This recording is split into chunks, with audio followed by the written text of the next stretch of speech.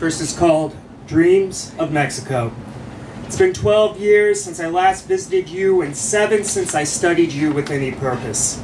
However, I live in 21st century America, a time when I can't turn without remembering your temples, your sprawling deserts, your azul oceans. Oh, Mexico, if only I had a flying serape, not unlike that serape that I bought for myself during that last trip, so I could live out my Mesoamerican dreams to connect with those people that I miss so much.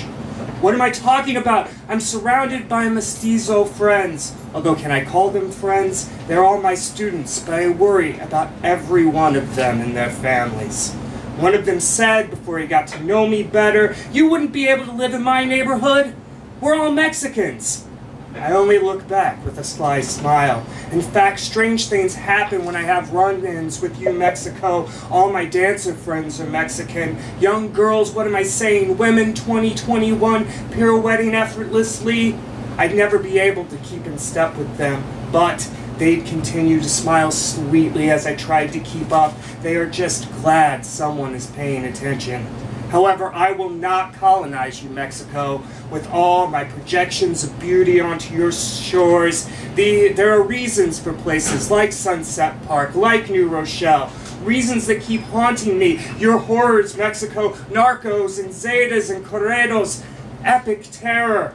Those things matter as much as any travelogue in my heart. Even if the situation is getting better, I'm really scared for you, Mexico. But there are scarier things on my side of the border. I scream, "Hey Trump, America protects women that you would lust after. Fuck your wall."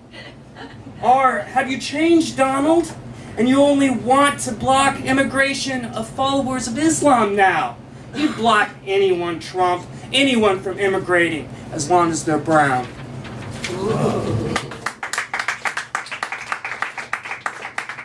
Then I have a very short piece. I'm going to switch up my romance languages. It's called Toi Extorect, and it's for my friend Marie.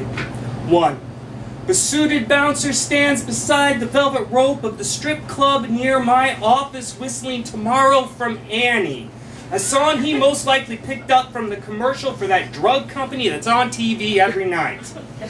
The club advises its drink specials and superior buffet while also mentioning that you don't have to miss any of the NCAA tournament action.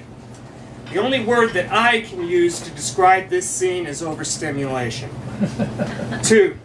Elsewhere in the city, a dog sits outside a coffee shop, untied, waiting with more patience than I will ever have for its master to come out.